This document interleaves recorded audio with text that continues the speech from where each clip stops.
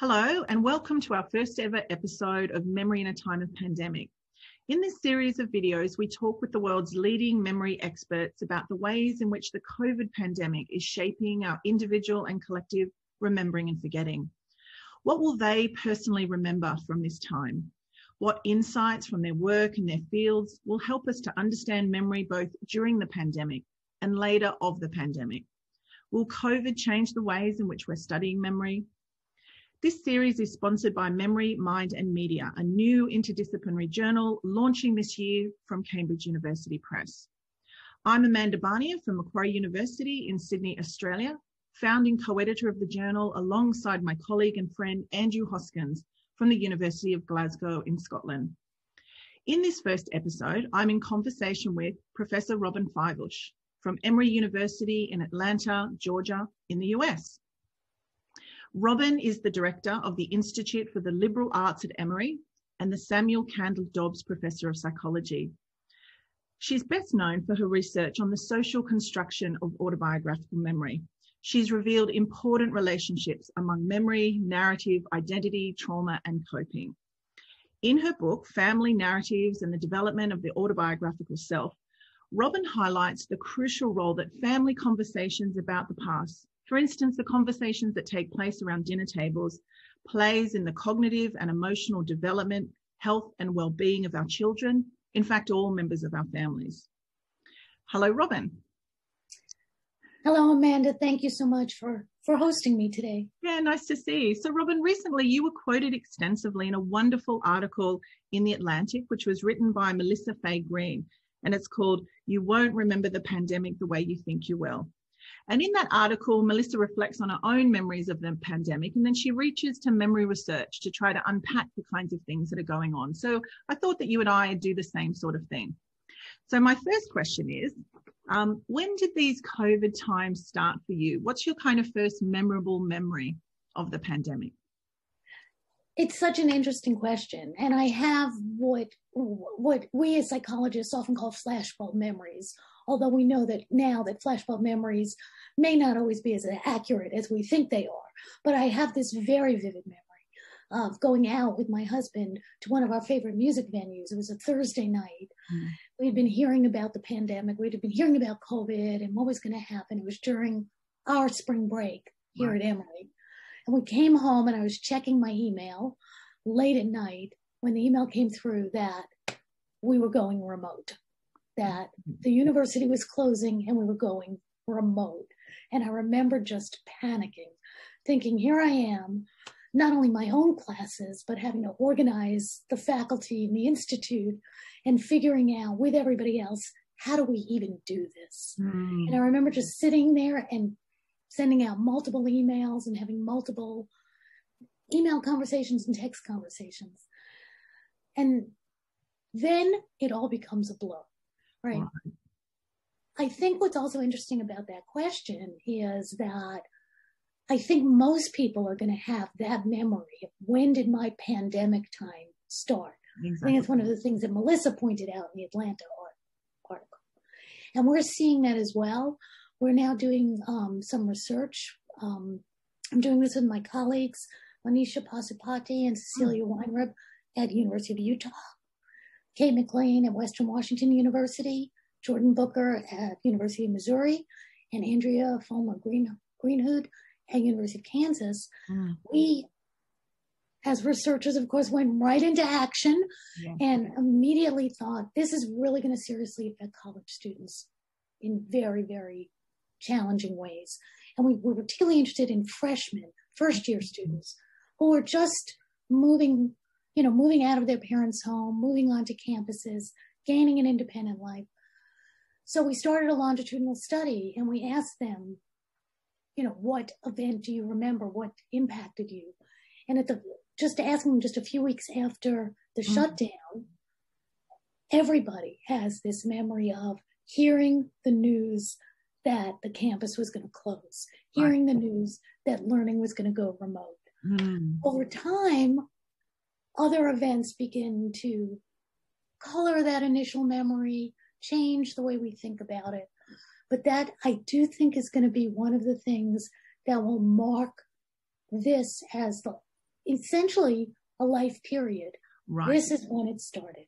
A kind of the start of the epoch. It's really interesting because you mentioned flashbulb memories, and in sort of classic studies of flashbulb events such as, you know, that 9/11 or the Space Shuttle Challenger blowing up, which are two classic studies. I mean, a lot of people have those same memories, don't they, of when did I hear? But those events are discrete and they're happening on sort of one day. And although I guess we could argue that they also usher in a different period, especially in 9/11. But what's different about the pandemic, isn't it? It's been so extended. How do you think it's going to, you know, that sort of ideas about flashbulb memories going to be similar or different because of the extended nature of this event?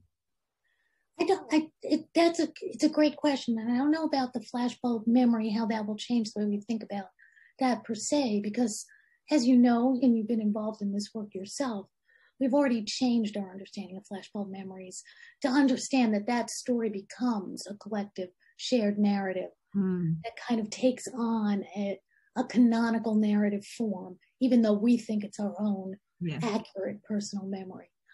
I think what's interesting about the pandemic is that everybody thought, oh, this will be a few weeks. And we kind of settled in for a few weeks. And then it was like, oh no, it's going to be through the summer.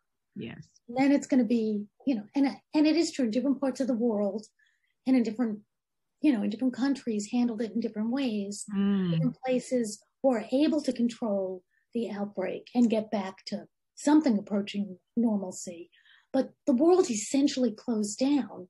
Yes. And it kept extending and in ways that were not expected. And I think that changed our emotional rhythm of how we understood what was happening to us. Yeah, I think it'd be quite interesting. Johns Hopkins University has been tracking sort of COVID outbreaks and COVID data over this entire period. And you can look on their website and they show the sort of first waves, second waves, third waves, and thinking about sort of epochs of memory or lifetime periods. It'd be interesting sometime later to look at the sort of the relationship between the waves of COVID and people's memories, because I think we've had the same experience here, although transmission has been much lower.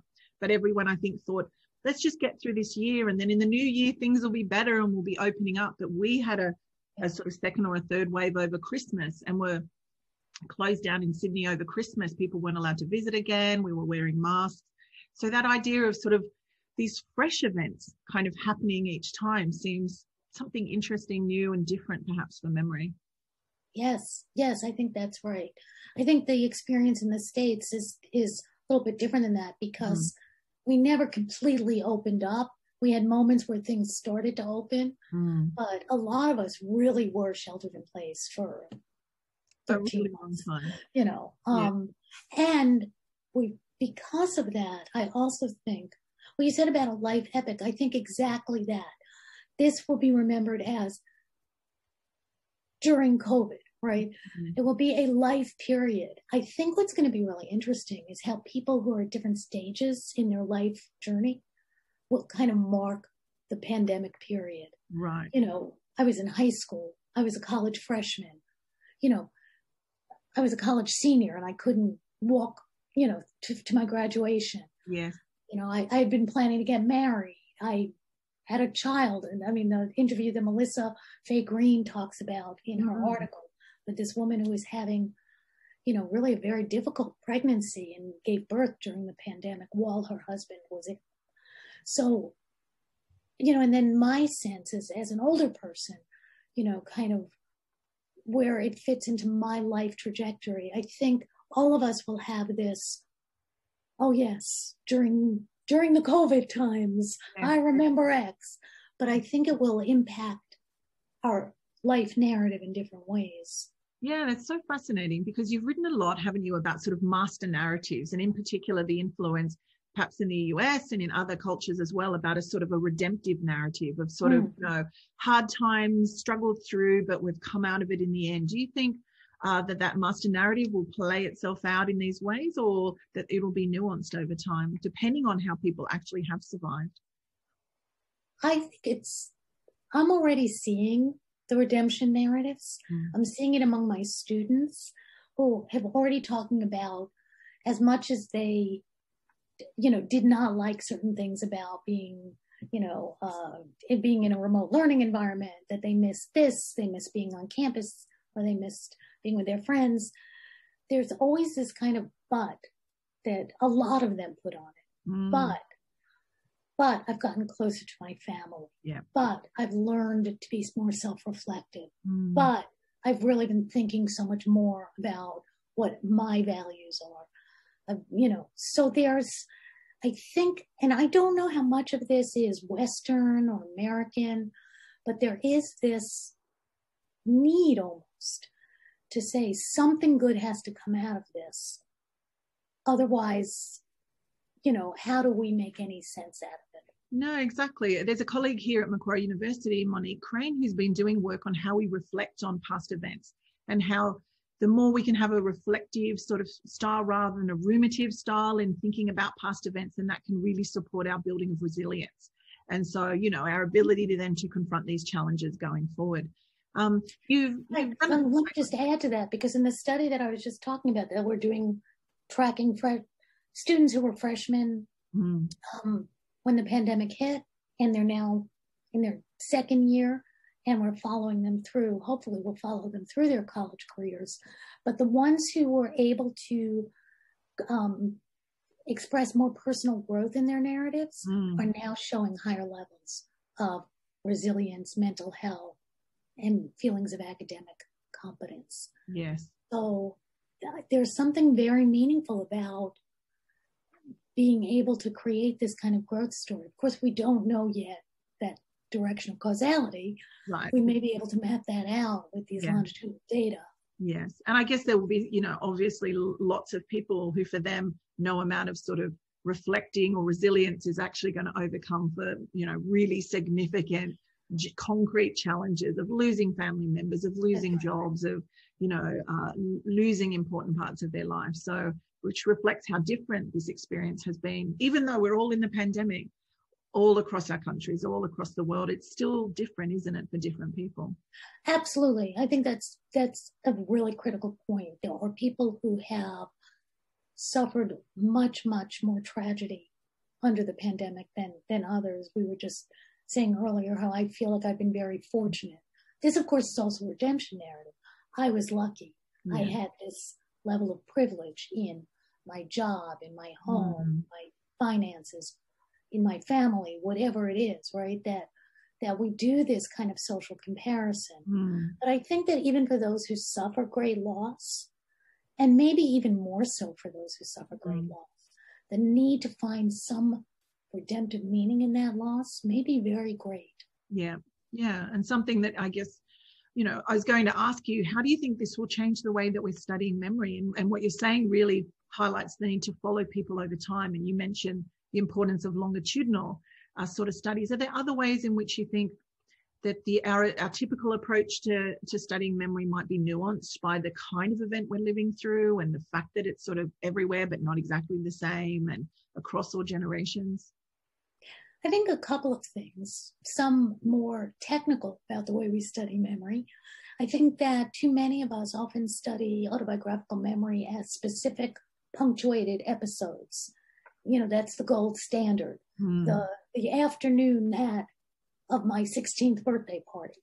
Right. I think what the pandemic has highlighted for us is that much of our memory is undifferentiated time and is just kind of memory of routines. It's like, I think our memories of the pandemic are going to be more like, well, during the pandemic, I cooked dinner more often. Right. Yeah. But not, and there may be a memorable dinner or two within that, but that I think it highlights how much of our memory are these recurring events, routine events, extended events, and that the gold standard of that specific episode may not be the way we actually organize our memories. The other thing that I've noticed, and I've talked with a lot of people about this, how critical place is to our memories. So for those of us who have really been under lockdown for a year, again, I was joking to you earlier, this is my home office. I have been in this chair at this computer virtually every day for the last year. Yeah. Right. There's no distinction of place anymore. I don't move from my office to the classroom, to a meeting, to a conference, you know, wherever it is, even out to dinner with friends. You know, we go out for walks. We certainly do socially distanced, you know, visits, you know, things like that. But we're spending so much time in a single place. And I think that's one of the reasons it's so hard for us to even differentiate specific episodes. Yeah, because it's the interaction sort of between context and transitions, isn't it? Sort of the fact that it's not just in a certain context, but that we're moving between them at different parts of the day. Because I was, you know, reflecting on what you say, I don't even know that I have as specific a memory of when the pandemic happened for me, except for a really memorable event when I, you know, was with a colleague and he said to me, you know, our Vice Chancellor said that the pair of us shouldn't be in the room together at the moment because in case we both get sick, and, you know, as though we're not the president and the vice president or something, or the, you know. So I thought that is a really weird thing to say. Does he think, you know, nobody will be here to run the university if we all get sick? And I thought that was such a weird thing. I would never have expected to hear it. And that's my first memory. And then I can't really differentiate one day from another when we were sent home and we were working from home, except that it was one big muddy long period of sort of sitting at this too small desk and trying to get my daughter to, you know, to homeschool and things like that. And very hard to differentiate. Yeah. You spoke a bit earlier about sort of how you think different generations of people might reflect on their experiences. And a lot of your work has been about the sort of intergenerational sharing, learning of lessons, and how you've reflected in your work of how critical it is for, say, grandchildren to know the stories of their parents and their grandparents and how much psychological benefit that brings. What sort of stories do you think, you know, grandparents, parents will be telling their kids in another 20 years? I've thought about this a lot, and I've thought about this kind of in historical context. And it's interesting, there are very, very few family stories around previous pandemics. Right. Like the 1918 influenza pandemic. Families were greatly affected by that, obviously. I mean, the death rates were astronomical. But there aren't a lot of family stories that are passed down around that. And I'm trying to think about why that might be and whether this will be the same. Yes. And then I think about other kinds of things, like, you know, stories of World War II, you know, and which is also an extended event, you know, punctuated obviously by very, very significant events. Those were passed down in a different kind of way. Or stories of like the civil rights movement in the U.S. I don't know. Those do get passed down, but somehow we don't have intergenerational stories of pandemics. I wonder if is it the confluence of a couple of events, because of course the 1918 pandemic came right on the heels of the end of First World War. So, you know, whether it was sort of, you know, something about exhaustion, I don't know. So it would be interesting to think there's been so many monumental things happening around the same time. Here in Australia, we had sort of terrible, devastating bushfires literally a month or two before the pandemic hit. And of course, in the US, you've had the Black Lives, you know, movement and some really consequential things. So it would be interesting to know whether when these sort of big monumental events are all colliding, will that change what we remember, as opposed to if it's something sort of quite distinct. It reminds me of Norman Brown's work about living in history, of how we remember our individual autobiographical memories in the context of historical moments. But here, maybe multiple things are happening at the same time. Very much so. So I don't think we know how these stories will get passed down, or if there's stories. And there's a sense in which I don't think we know exactly what the story is going to be yet. Yeah. I mean, there is, of course, at least what's emerging in the US among many people, not everybody, but among many people, the triumph of science. Who would have thought that a year ago we would have been able to develop a vaccine that's so effective so quickly? Yes. But that's a different kind of cultural narrative. That's not so much an individual family narrative. Yeah, so it's sort of, you know, we hear a lot about the functions of memory, don't we? And sort of that idea about learning lessons and passing on, you know, information. Do you think there'll be other lessons we'll take from this time? I mean, we've all been in our homes. I guess maybe will we appreciate more, you know, being able to be connected again, and that might change the way in which we're sort of sharing memories, getting connected, I worry, for instance, about sort of lack of connection for our older adults, and in Australia, and I presume also where you are, that, you know, families couldn't visit their loved ones in aged care settings, obviously for good reasons, to keep them safe, but that sort of lack of connection, that pulling apart of bonds, has I think been really consequential. I agree, and along with that is the lack of two things, I think. One is physical contact. I think one of the things that's really coming out, we always knew this. We always knew this in psychology and physiology and biology, the importance of human touch for our own well-being and our emotional and physiological regulation.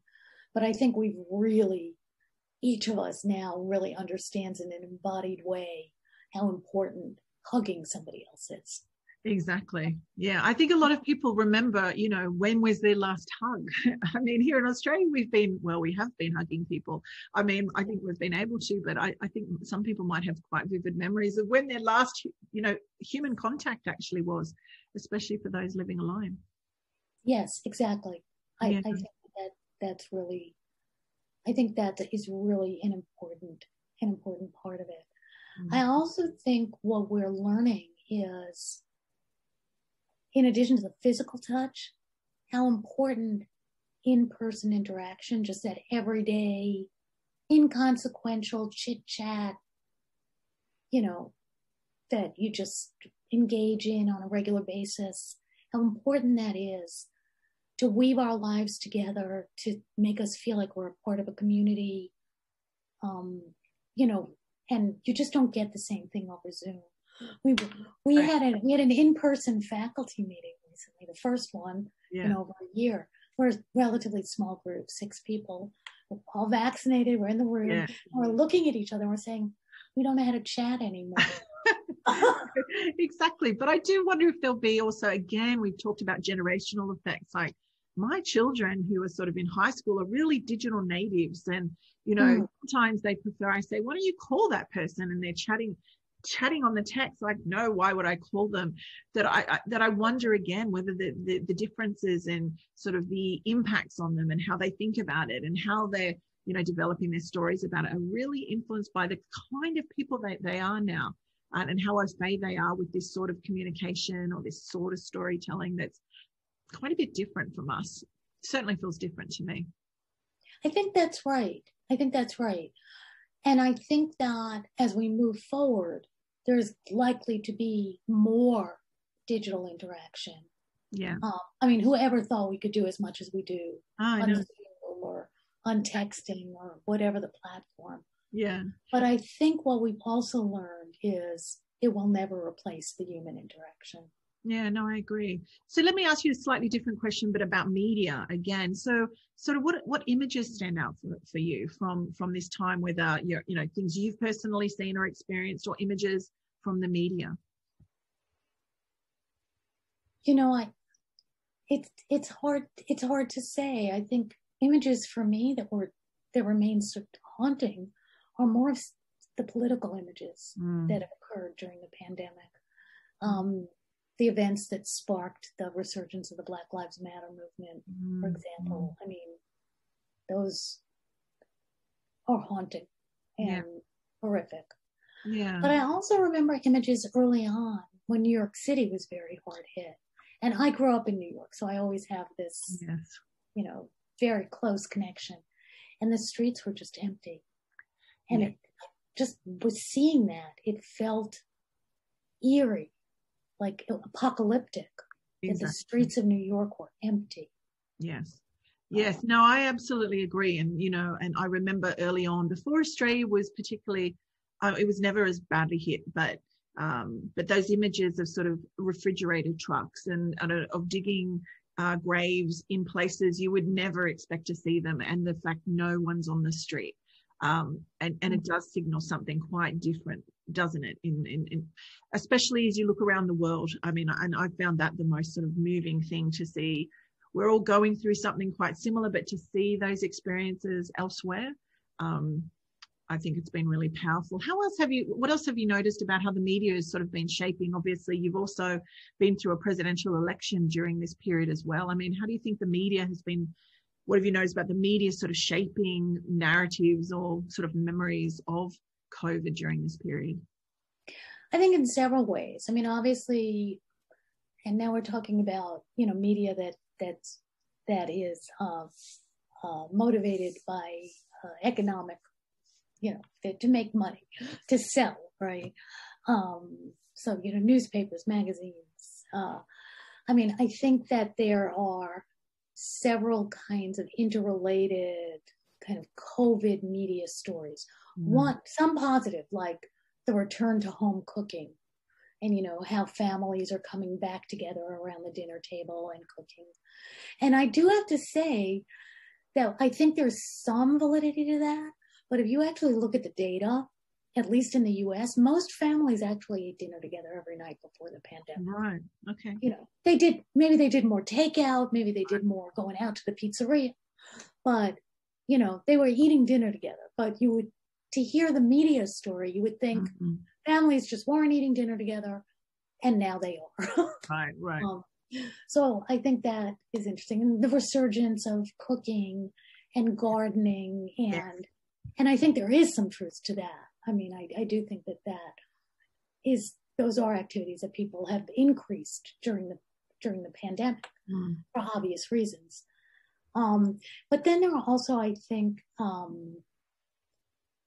some of the negative stories, the conspiracy theory stories, the anti-science, anti-vaxxer stories, at least in the US, that have really, they play well in the media.